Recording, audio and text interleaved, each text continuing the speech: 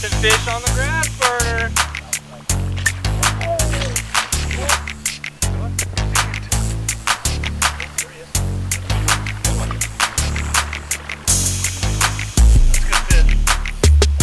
Come and eat it right at the boat. Doesn't get much better than that.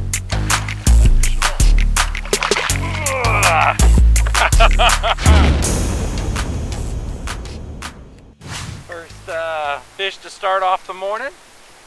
What's up, guys? Sneaky Informative Fisherman here. Back out with my buddy Matt Frazier. We came out to a private ranch today. This lake's bigger than the one I live on. And we had to rough it out and launch down a dirt road and take the time getting the new sponsor boat in here this year, the VT17 by Crestliner. And right off the bat, our concentration today is to focus on topwater and give you guys topwater tips. That being said, Matt's got the first one on an inline prop bait, just like that. Decent little bass to get it started. I've already missed a couple of frogfish, but we're hoping to break down a lot of tips and techniques to make you more proficient at fishing topwater, whether it's small or big, because topwater tends to get a much bigger fish in general. Yep. If you could get 6 or 7 topwater bites in a day and execute them, you're probably going to be in the money. Ain't that right, Matt? Yep. That's my strategy. He does it all the time. Yeah. He goes to a place and he's like, hey, have you fished this place before? I'm like, yeah, a couple times. I got my methods. And then he goes and throws topwater in place he hasn't finished. And then he's like, hey, got to check. Yeah. Just like that every time. So, well, hopefully we'll be able to break down this stuff for you guys, show you some big fish, and get you guys educated a little bit more. So hang with us. It is big. That's a nice crappie. Yeah. I think I'm going to have to tie on a grass burner. There you go. Yeah, grass burner will be killer for sure. I'll go back to the frog once that sun gets straight overhead and pins them down for us. That's 2 open water bites Matt just got. And my frog bites also came off the side of the mat. What that means is it's relatively early in the morning. The sun hasn't been beaten down on the water yet. The shadows are still long, allowing these bass the freedom to chase. Just like that. I'm taking Matt's black and red grass burner here. Little guy. Uh-oh. Spot. Burn a fish. Decent fish on the grass burner. Woohoo! Now, in case you guys haven't been watching my commercials, Evolution Baits has came on board recently, and they have the grass burner designed by Brad. What's Brad's last name? Oh, you got me. Kowalski? Kowalski. Yeah. Sorry, Brad, if I'm pronouncing it wrong, but that man has designed an incredible bait, and he's partnered up with Evolution Baits. This is an inline prop bait right here. This is the evolution of the buzzbait. It's got 2 oversized trebles, a wider prop on the front to where it can deflect easier, a bigger, wider body which gives that buzzbait more lift so where you can slow it down, or if you want to burn it, it stays balanced. It's like a built-in kill. That's why they call it the grass burner. You can fish this thing over a lot more stuff than you could a traditional buzzbait, and it's got 2 big treble hooks. So talk about hookup ratio. I'm loving this bait, guys. So when I'm fishing a buzzbait style bait like the grass burner here, you're gonna see there's sparse mats out over this deeper water. There's mats up tight. There's not any particular piece of structure or cover I'm focusing on. I need to cover a lot of water. So long cast is imperative. Being able to bring a bait down the grass lake's a bait I can work fast or I can work slow. More than likely I'm going to work it fast when I have a lot of stuff to cover to figure out where I'm finding active fish right off the bat. And the grass burner is critical for that. You can bond this thing a long ways and cover a lot of stuff. I'm sitting 50 feet out off the bank, covering grass lanes, covering submerged grass that I can see, covering drop-offs or humps fast. I don't want to start off slow in the morning with the topwater. I want to throw a topwater that's going to be picking it apart fast. Standing timber can also be absolutely perfect for a buzzbait style bait. These props are real loud. You're either going to cause a reaction strike with a loud prop like this, or you're going to get them thinking that something's running from something else and they're going to get it. Some days you have to be more subtle. Some days they won't eat a buzzbait, but sometimes a buzzbait's the only thing that's going to irritate that fish enough to get them to come up and strike. But it's perfect for early in the morning, later in the evening, overcast days, covering a lot of water to find them. And when you do get bit on a buzzbait, it tends to be a much better fish.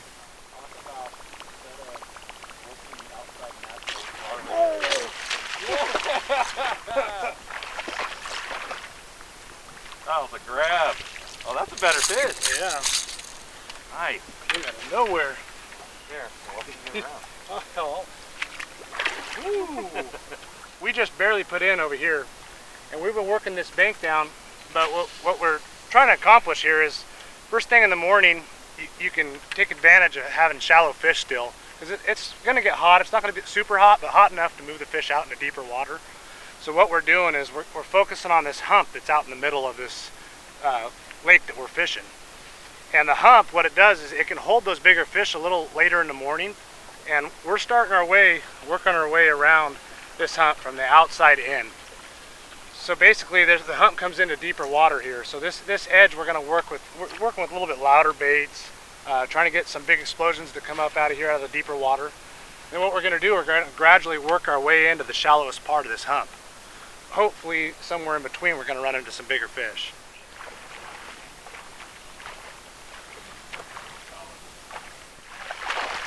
Well, I was looking for the bigger, badder beasts, throwing a big like swim bait style wake bait like the rats here.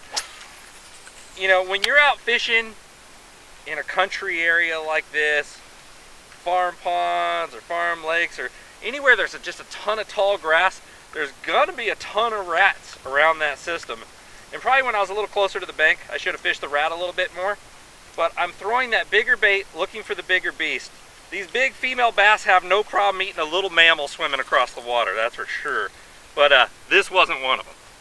That little buck right there, he wanted to eat himself a big old whopping rat. I don't know what he was thinking, but I do know he was hungry. So let's get another. Prime example that a big bait does not always catch big fish. During the post spawn like this, you're always going to deal with a ton of bucks, but you have to know that a lot of the time there's a ton of bait in the system, and the bait will tend to congregate around a certain area to where it will hold small fish and big fish in the same areas. So don't always think that you're on small fish during the post spawn. A lot of the time those big ones and small ones are still holding near the same stuff. Hang with us, guys. We'll be right back. Are you into diving, surfing, or fishing? And have you checked out the Salt Life YouTube channel yet? From awesome surfing insight to scuba diving locations and in and offshore fishing, bundled up with all sorts of crazy cool footage, the Salt Life has you ocean lovers covered. So go check out their YouTube channel and tell them if sent you. Bigger, better, badder. The evolution of the buzzbait is upon us. The Evolution Bait's grass burner is a high-performance bass snatcher machine. High-end components, inline displacement, larger profile, balanced body for fast or slower retrieves, better deflection, and oversized treble hooks. You wouldn't bring a slingshot to a gunfight, would you? Find out more at evolutionbaits.com. Attention Northern California anglers, have you been to Boat Country in Escalon with one of the largest selections of welded aluminum fishing boats from North River, Hughescraft, and now Crestliner? Chances are they have the right boat for you. And did I mention they have a full service center to take care of all your repair or boating maintenance needs? If you're a boat owner or just looking to become one, you owe it to yourself to check these guys out. Visit BoatCountryUSA.com or stop on by. We'll see you there. Ever tried pulling a planer board next to your boat when trolling or fishing from a swift current bank? If not, you're missing out on one of the most phenomenal fish catching machines on the market today. With Yellowbird planer boards pulling your lines perpendicular to your boat, you can't help but catch more fish. Find out more by visiting www.yellowbirdproducts.com. Did you know that P-Line makes specialized lines for all your fishing needs? From the super strong abrasive resistant CXX for the low stretch super stealthy CX Premium, or maybe you're looking for invisibility or super bite detection with P-Line's 100% fluorocarbon. No matter what your needs, P-Line's got it covered. To find out more, visit P-Line.com. P-Line, baby. Hey guys, did you know that yours truly is now hosting Lucky Tackle Box's monthly panfish instructionals? And aside from relentless fish catching, I'll be breaking down the rigging and the gear you need to get going along the way. And of course, a few extra tips to help you score more fish on the goodies included in your box. So remember, the tug is our drug. So go visit LuckyTackleBox.com and get signed up today. Oh, you heard they got weapons of big fish destruction? Well, you heard right. BWA Fishing Performance is the newest company hitting the U.S. market by storm.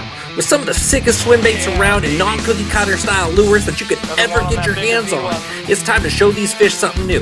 Visit BWA.com.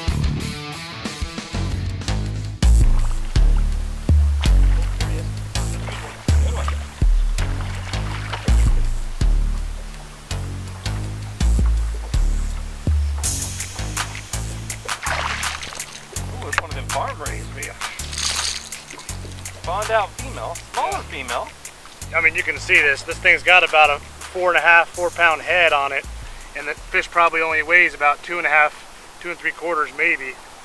And you can just see how the belly's so skinny, how it tapers down so quick. Typically, anything pre-spawn or spawn, this fish is going to be a lot healthier looking, a lot fatter in the belly, and they're super narrow there. So that's kind of what you look for when you look for. Which could give you some great clues, because during the post-spawn, topwater is also an extremely good choice. All right, now that we've worked around the deeper ledges and the deeper outside grass on this hump right here, like Matt said, we had to work around from the outside first, so now we're gonna start moving into the guts of it, fishing over the top of the mats. That's where your frog comes back into play. You know, a lot of the time guys get too anxious and they come up and they throw right to the guts of something that looks perfect. And that you may only run across 1 or 2 perfect things in that day. So take your time and pick it apart. Fish a prop bait, exposed hooks, a buzz bait like the grass burner, the big rat, something that's gonna cause those deeper fish to come up and eat. That could be right on that transition to this hump. But now we're gonna go into the guts now and move up a little bit tighter right on top of the stuff that we're fishing and see if we can pull one out from under these mats. You know what I think is going on? You notice where we're getting bit? Is right where the wind current reaches the breaks off of the slick on these mats.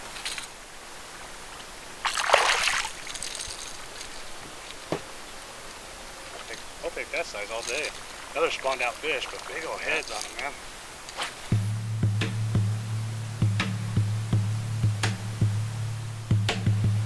Feels like a good one at least.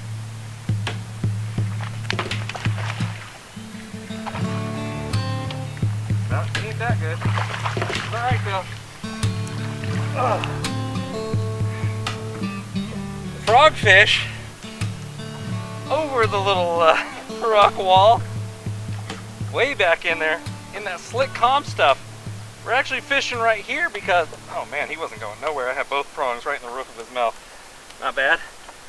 We're fishing right here because the wind picked up and it's blowing right into here, which is perfect. It decreases the amount of light refraction that penetrates down, and it penetrates horizontal.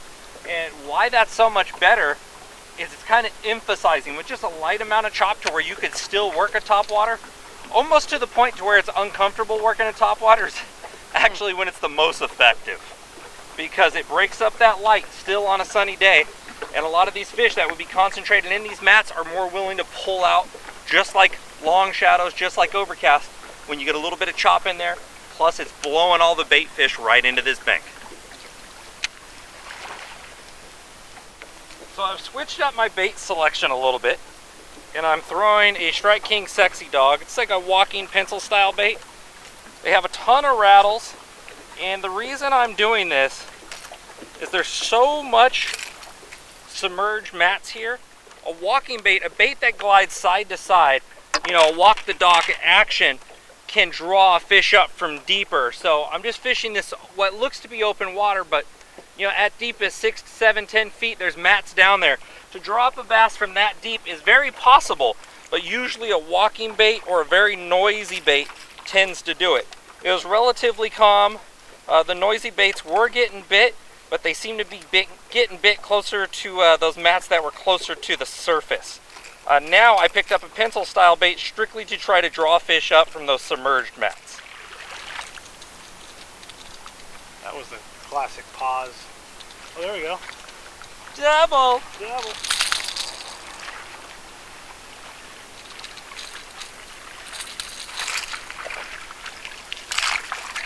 Got another tip for you guys.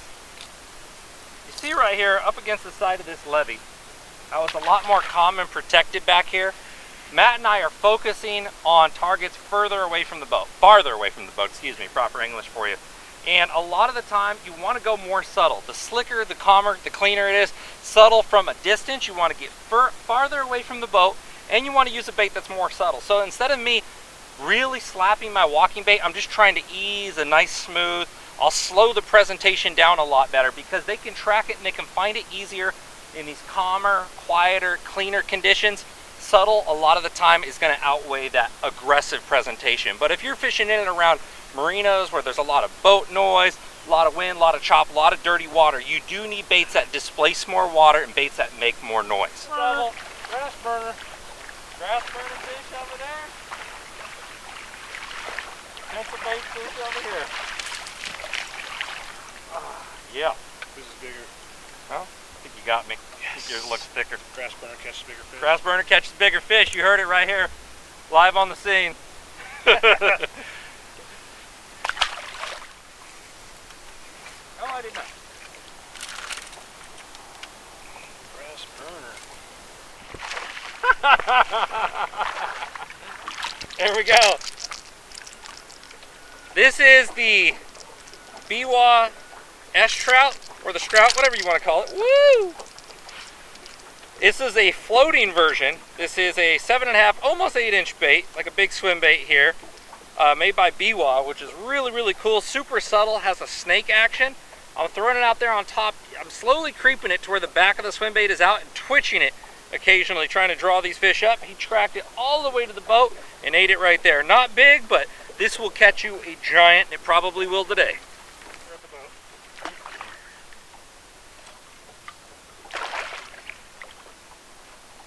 Another one on the S-trout. A little better fish there. Seen him follow it all the way out and grab it. That's the best part about swim baits, man. They track a big swim bait out like that, come and eat it right at the boat. It doesn't get much better than that. Beautiful. The cool part is it's real subtle, it's calm, the sun's straight overhead. These fish are getting lethargic, and by using this floating, bigger, natural looking swim bait, they see this as a big wounded prey. They have to come out and expect it, you know, expect to get a free, easy meal, a big meal. So even though it's not the prime conditions, this can still encourage them to come out and get it. And like Matt says, and I say, the big fish don't follow rules. They choose to eat when they want to eat. Another rat on a rat. They're eating the rat, though. Oh, look at that. Perfect. Real slide. Rat fish.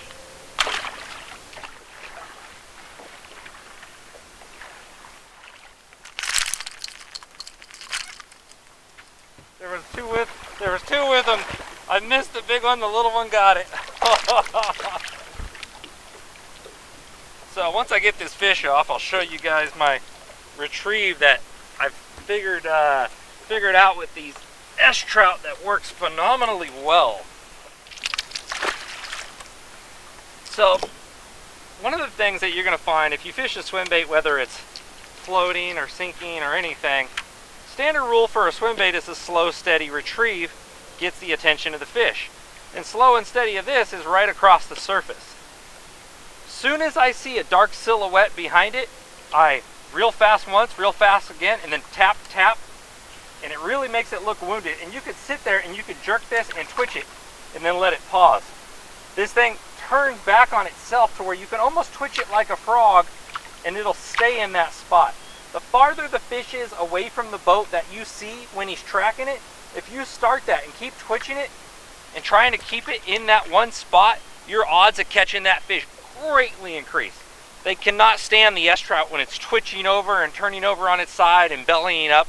That's always when they execute it. Every single fish I've caught on this so far today has been on that same thing. I had 2 followers earlier, just doing the slow and steady. They didn't want to commit to it, but as soon as I started that twitching back on itself, 3 out of 5 have executed on it since then. So, working great.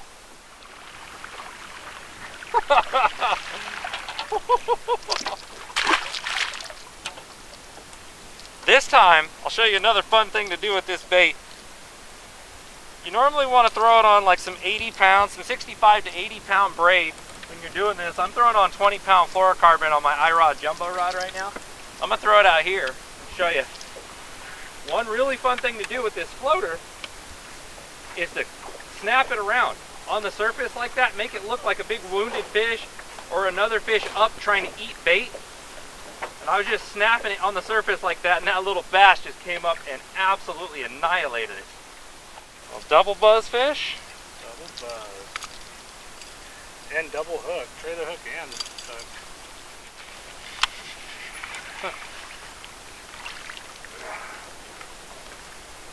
Here we go.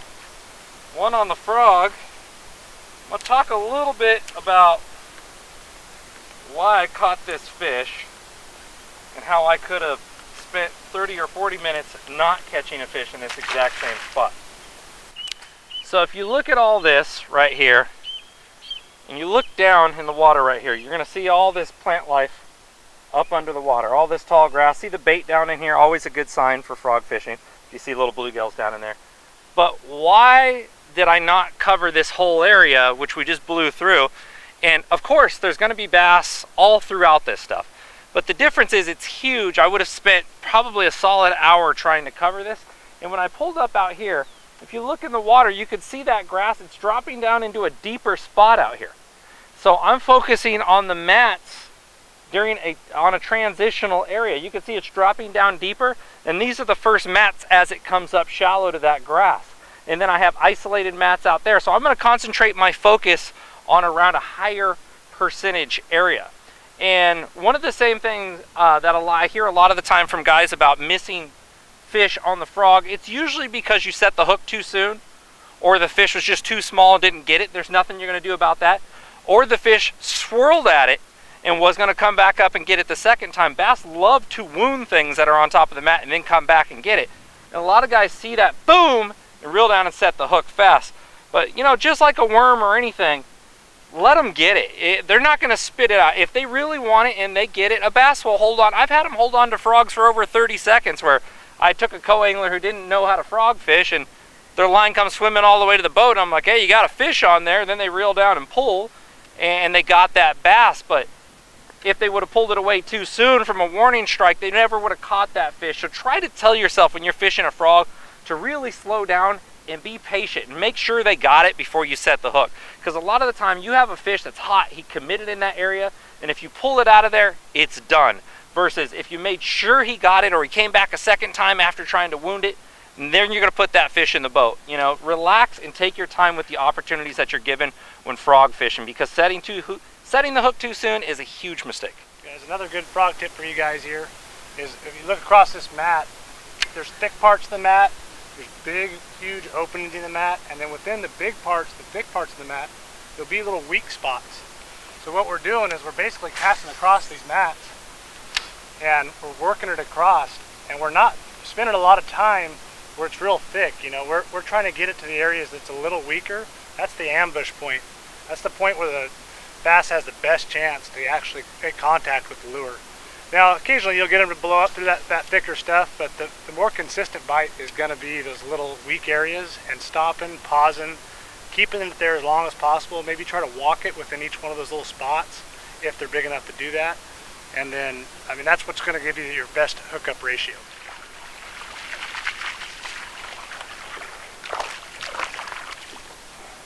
Once again, warning swirl, second time take. He mangled that frog too. Oh.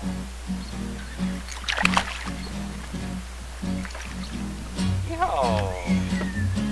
Nice one. That fish all. Hey, that's not a bad fish, mate. Now he's just caught.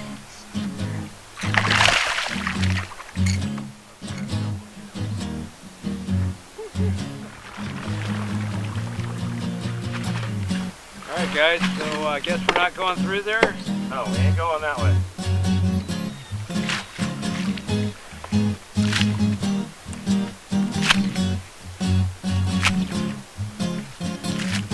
Well, looks like we're having salad for dinner. Plenty of it.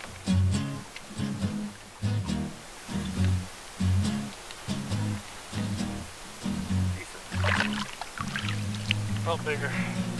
Right in the corner of the jaw. Yeah. So, another common rig, and it kind of lands into the waking slash topwater category. And what that is the weightless fluke. Get that out of his jawbone there. Nice fish. It's basically taking a heavy-duty EWG hook, extra wide gap, and Texas rigging it weightless. The benefit of this, and this is the Super or the Magnum, which one is this? It's a super fluke. It's the Super Fluke. It's 7-inch. This is the 7-inch? Yes. So this is the 7-inch version right here. And the pure white is reflecting a ton of UV, so it's showing up like a disco ball for these fish. You can twitch it just like a jerk bait, bring it over these grass mats, twitch it around the bottom edges of the grass mats and let it fall. I would say this still lands into the topwater / wake bait category. The weightless Texas rig fluke is deadly.